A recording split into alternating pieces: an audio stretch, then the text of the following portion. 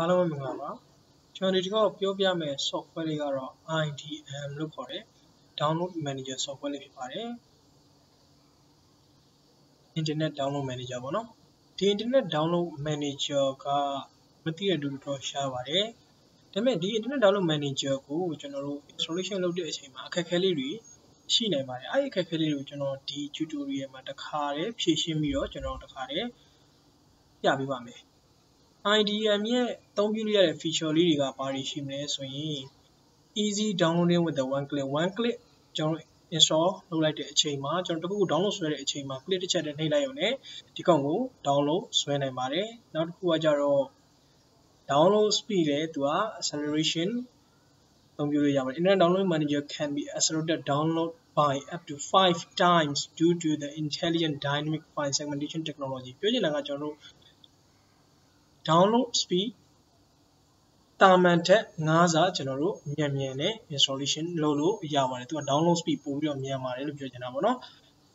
နောက်တစ်ခုကကျတော့ download resume ဥပမာကျွန်တော်တို့ download ဆွဲရင်းနဲ့ကျွန်တော်တို့ internet connection ပြတ်သွားတာလို့ပါလို့ဆိုရင်ပြန်ပြီးတော့ resume နှိပ်ပြီးတော့ပြန်ပြီးတော့ download ဆွဲလို့ရပါတယ်အဲ့ဒါတစ်ခုရှိရင်လည်းသူ့ဘက်သူဖြည့်ရှင်းလို့ရရင်ဖြည့်ရှင်းနိုင်မယ်ဒါမှမဟုတ်ဘူးဆိုရင်လည်းသူကနောက်တစ်ခေါက်ဘာလုပ်ပေးပါဆိုတာသူထပ်ပြီးတော့ညွှန်ပြလိမ့်ရှိပါတယ်နောက်တစ်ခုကကြတော့ဒီထဲမှာ drag and drop လဲရပါတယ်ကျွန်တော် IDM တဲ့ကျွန်တော် drag and drop လုပ်ပြီးတော့ download လဲဆွဲလို့ရတယ်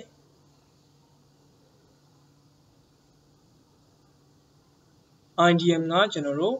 language တော်တော်များများကိုလည်း support ပေးပါတယ် download category နဲ့ကျွန်တော်တို့ဘယ်လောက်ထိ download လုပ်ရလဲဆို YouTube ကနေလည်းကျွန်တော် videos တွေကိုတစ်ခါတည်း download ဆွဲလို့ရတယ်ဒီ tutorial မှာတစ်ခါတည်းကျွန်တော်ဘာထပ်ပြောပေးမလဲဆိုရင်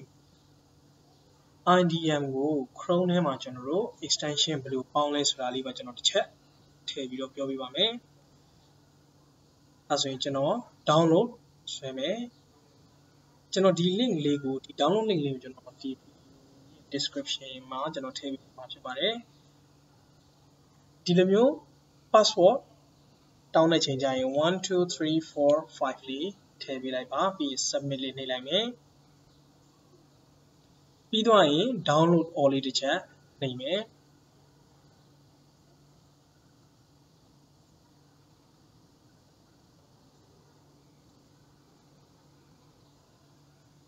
download now ခဏကျွန်တော်တို့စောင့်လိုက်မယ်နော်အခုကျွန်တော်တို့ download ဆွဲလို့ပြီးတော့ပြီပြီးရင် show in folder လေးကိုတစ်ချက်နှိပ်မယ်ပြီးတော့ရင်ဒါလေးကို right click extract all လေးတစ်ချက်နှိပ်မယ်ပြီးရင် extract နှိပ်မယ် extract ဖြီးလို့ပြီးသွားပြီဆိုရင်ကျွန်တော် internet connection လေးကိုကျွန်တော်ပိတ်လိုက်မယ်ဘာလို့လဲဆိုရင်ကျွန်တော်ဒီထဲမှာ crack folder လေးပါတယ် internet connection လေးမပိတ်ဘူးဆိုရင်ဒီ crack folder လေးကိုသူက detect သတ်မှတ်မိလိမ့်မယ်ပေါ့နော်သူရဲ့ IDM က detect သတ်မှတ်လိမ့်မယ်ဒါကြောင့်ကျွန်တော်တို့ crack folder install လုပ်တဲ့အချိန်မှာအဆင်မပြေတာလေးရှိနိုင်တယ်ဒါကြောင့်ကျွန်တော်ဒီဟာလေးကိုပဲကျွန်တော်ဘာလုပ်လဲဆို disable လေးလုပ်လိုက်မယ် internet လေးကိုကျွန်တော် disable လုပ်လိုက်မယ်ဒါမှမဟုတ်လည်းကျွန်တော်တို့ကြိုးလေးဖြိုးလိုက်မယ်ပေါ့နော်အဲဆိုရင်ကျွန်တော်တို့ဘယ်ကိုတစ်ချက်သွားမလဲဆိုရင် IDM ထဲကိုတစ်ချက်သွားမယ် extract ပြီးသား file ထဲကိုသွားမယ်ပြီးတော့ရင်ကျွန်တော်တို့ IDM ဒီ application လေးကို double click နှိပ်မယ်ပြီးရင် yes လေးနှိပ်လိုက်မယ်ပြီးရင် next I accept next finish နှိပ်လိုက်မယ်ပြီးတော့ရင်ဒီဟာလေးကိုကျွန်တော် close နဲ့ပိတ်လိုက်မယ် installation ပြီးသွားပြီပေါ့နော် okay လေးတစ်ချက်နှိပ်မယ်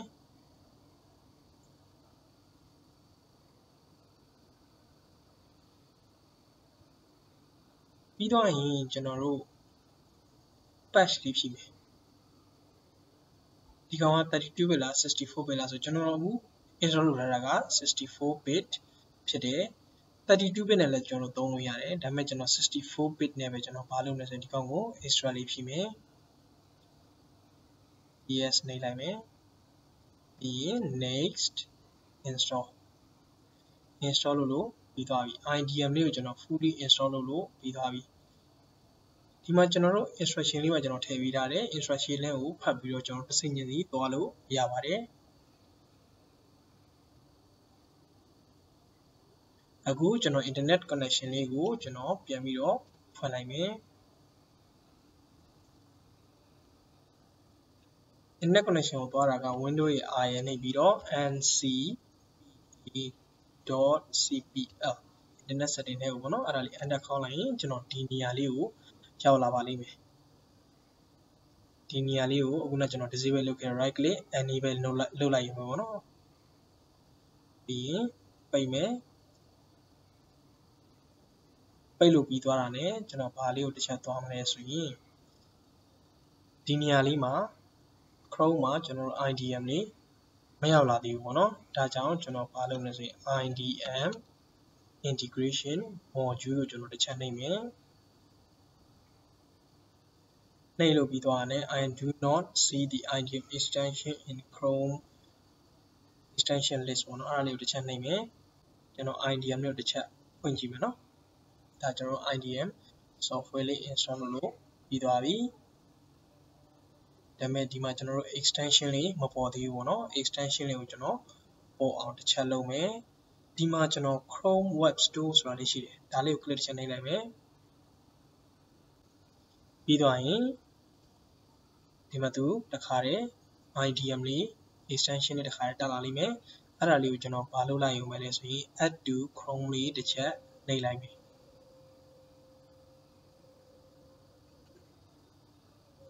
add to Chrome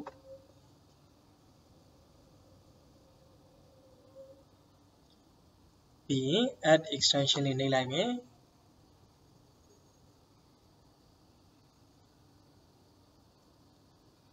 ရပါပြီကျွန်တော်တို့ IDM လေးကျွန်တော်တို့ဒီအပေါ်မှာတစ်ခါတည်းတက်လာပါပြီ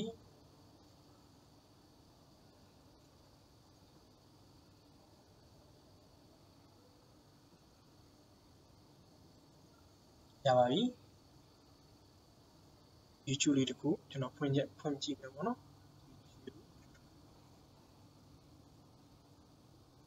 YouTube ထဲမှာဒီမှာ YouTube လေးရှိတယ်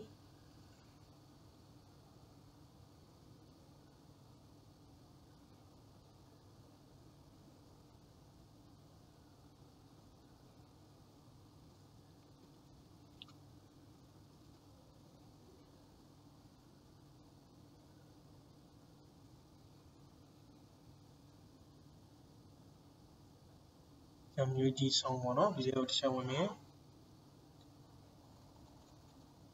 အဲဒီမှာ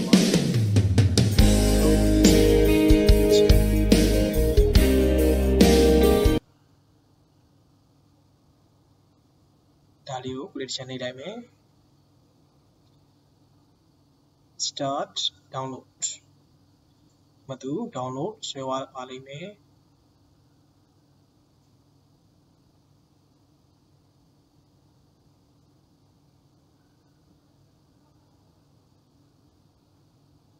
အဲဆိုကျွန်တော်တို့ဒီ IDM installation လေးအဆင်ပြေမယ်လို့ကျွန်တော်ထင်ပါတယ်